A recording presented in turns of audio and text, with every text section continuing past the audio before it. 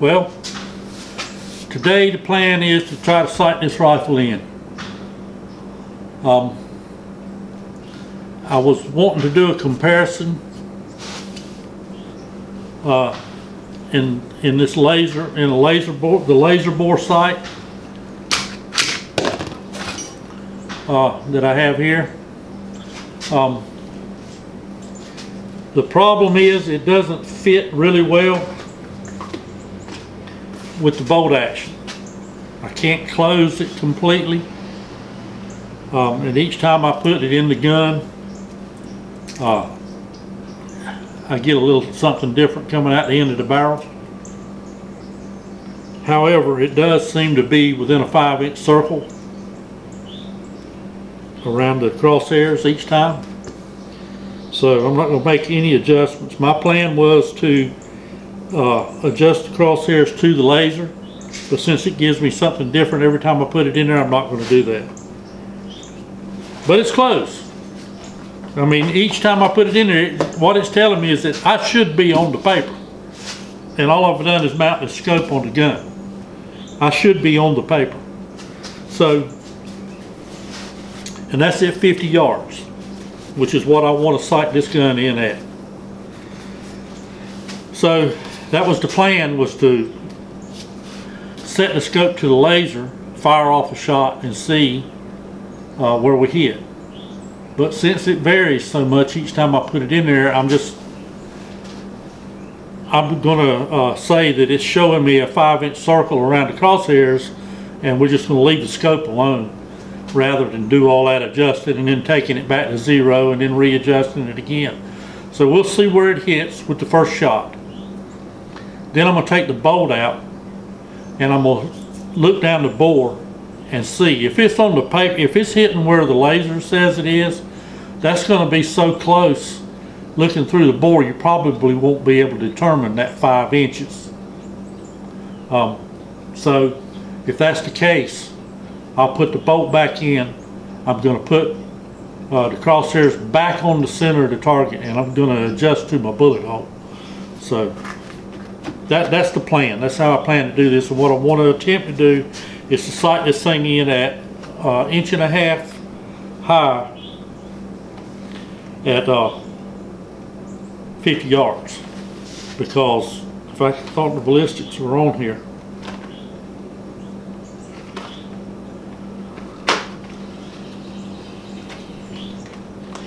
I'll have to, I don't remember where, I looked them up somewhere. I thought they were on the box. They usually are.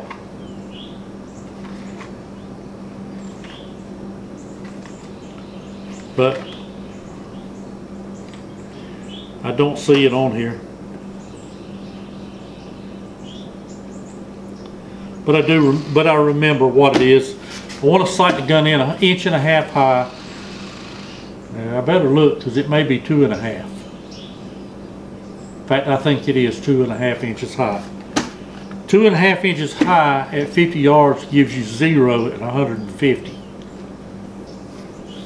And I forget, it's just a few low at 200.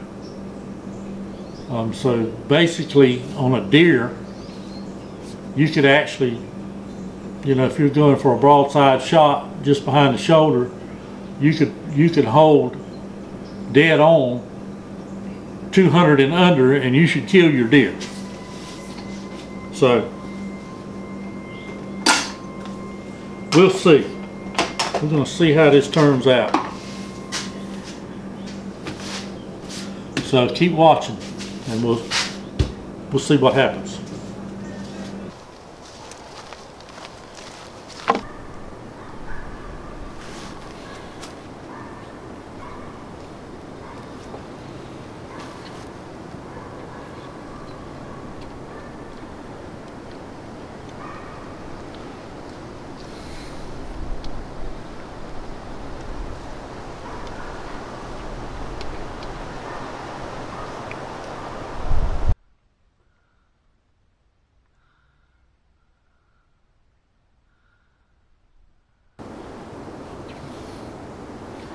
Alright, that's the shot we're going to take. I'm going to take this Tacticam off of here. so I can make this shot, because with it jacked up on full power, which is the way you should sight in, I have to get so close on it, and I have a feeling this gun's going to have a little bit of a punch to it. There's 3-inch slug. So I'm going to take the Tacticam off, but you'll be able to see where I have it sighted right there.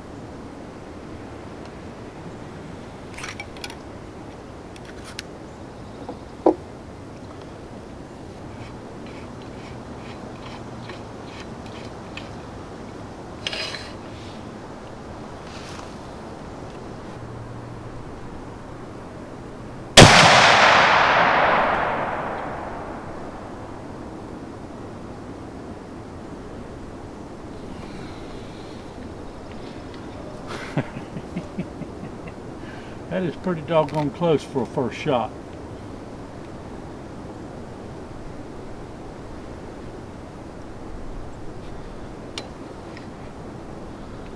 Right there is where we hit. Right there is where we hit.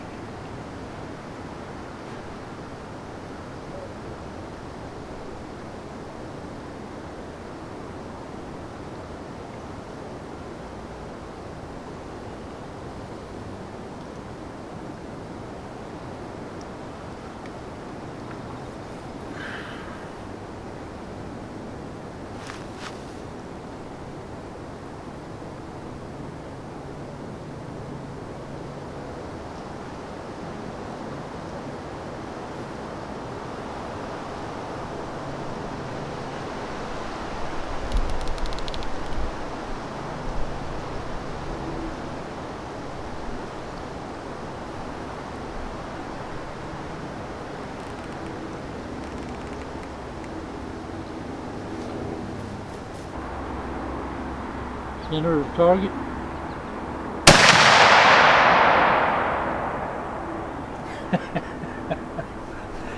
Oh, my land of living.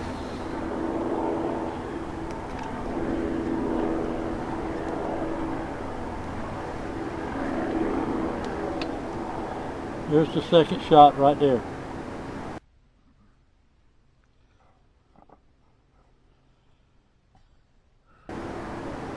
People, that is the way it's supposed to work.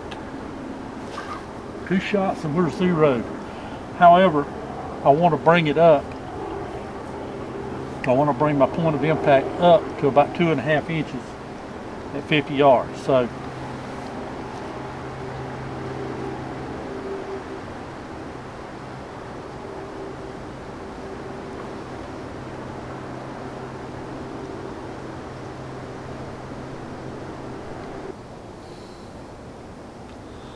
alright, so I'm putting the crosshairs back on 0.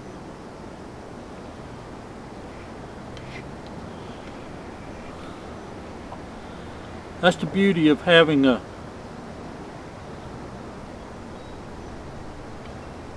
gun vise or a rest that you can keep the gun rock solid on, because you can do this method. I mean, that's 2 shots and I'm sighted in. I mean, to 0. I'm dead center, almost dead center on that target down there with 2 shots with a slug gun.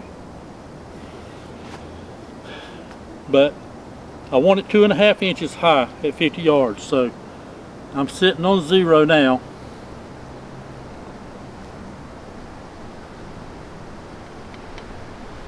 And so what I'll do is I'll dial my crosshairs down 2.5 inches.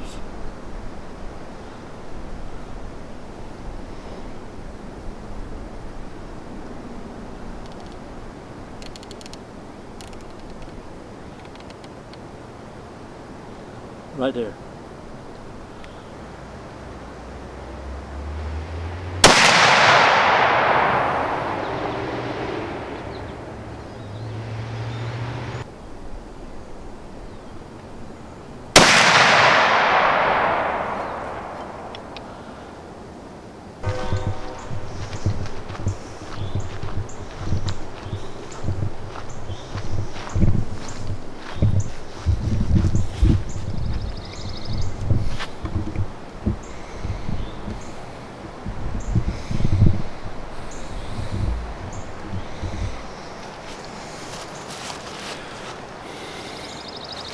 Okay, so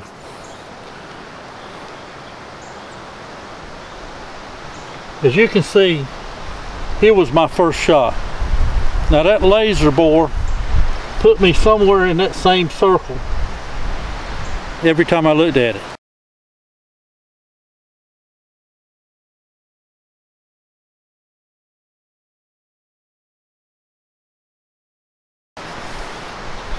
So that was the first shot. I put my crosshairs back here and adjusted the crosshairs to the bullet hole. There's my second shot. That's, some people call that the one shot method. I don't know anybody that shoots a gun and sights it in with just one shot. I'm sure there's plenty of them out there that are good enough to do that. I don't trust it that good. It was just one shot. So there was my first adjustment. That's where it put me. So I made another adjustment because I want this gun to shoot 2.5 inches high at 50 yards. 2.5 inches is right here, right in this circle right here, inside this circle. I came up here and checked it with the tape measure. So I've got maybe a 2.5 inch group here. Now, I made a couple of minor adjustments. I probably shouldn't have bothered.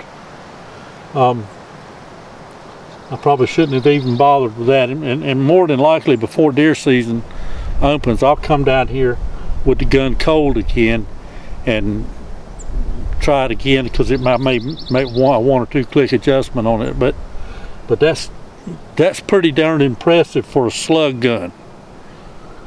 I mean, that was the first shot. Put the crosshairs back on the center of the target, adjusted the scope, the crosshairs to the bullet hole, and that was my second shot. So when they tell you that model 220 is an accurate slug gun with these Remington Accutip slugs, they're not lying. That's pretty darn impressive, I think. That's 2.5 inches. That's a 2.5 inch group right there at 50 yards.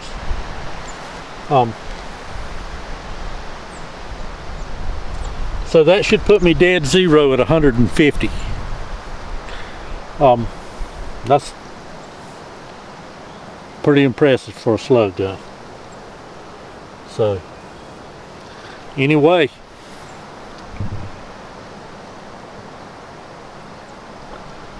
I'm not going to shoot it anymore today. That's $5 a round right there.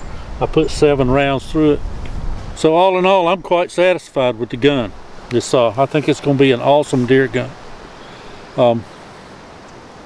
Like I say, I will probably put a couple more rounds through it between now and deer season. But that's pretty impressive for a slug gun. Everyone I've got several. I've got a Remington, I've got a Mossberg, and I bought I don't even remember the name of the gun. I've sold that gun to my buddy Hatch.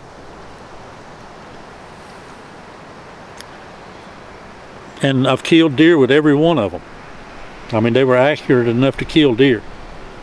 If you're taking a broadside shot on a deer, any of that, he's a dead deer. So I appreciate you watching the video. I hope you got something out of it.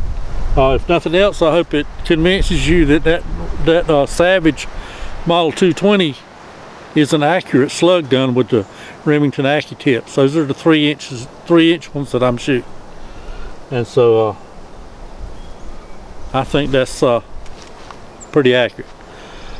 So appreciate you watching the video, and if it's not too much trouble, if you're not subscribed, please subscribe to the channel.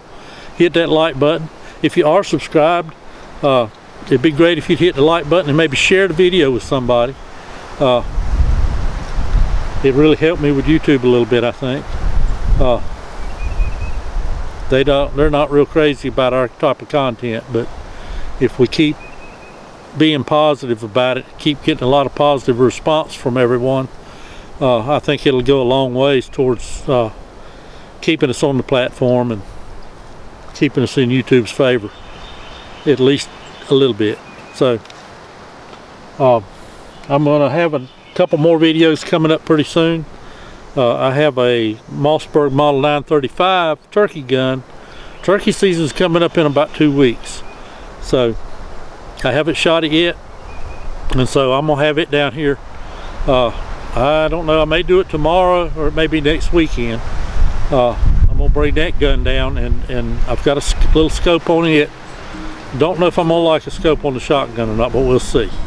The whole idea of putting the scope on a shotgun was to be able to film through the scope. That was the only reason. So I'll just have to see how I like it, because that's a 3.5-inch Magnum shotgun, and I expect it's going to have a nice punch.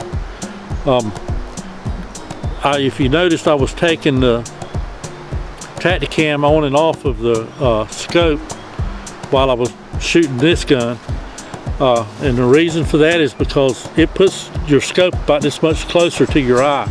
And when I'm shooting that scope, I got it dialed all the way up to highest power, which is the way you want to sight in, and that's a 16 power scope. So you got to get up a little bit closer on it to get centered, get your sight picture centered, and the closer you get to it, the more likely you are to get whopped, because it's got a whop to it. And so that's the reason I was taking it on and off. But in a normal shooting position and everything, I think it'll be all right. I think I'll be able to film through the scope with that gun okay. It's got a generous eye relief on it. It's sitting on the bench. It's a completely different situation getting up behind it than it is holding the gun and taking a shot. So we'll see how it goes with the turkey gun and what kind of pattern we get with it, and whether we like the scope or not. So stay tuned, keep tuned to the channel, and that one will be coming out pretty soon, and hopefully we'll have some turkey hunting videos out here very soon. So y'all keep watching. I appreciate it, and there you go.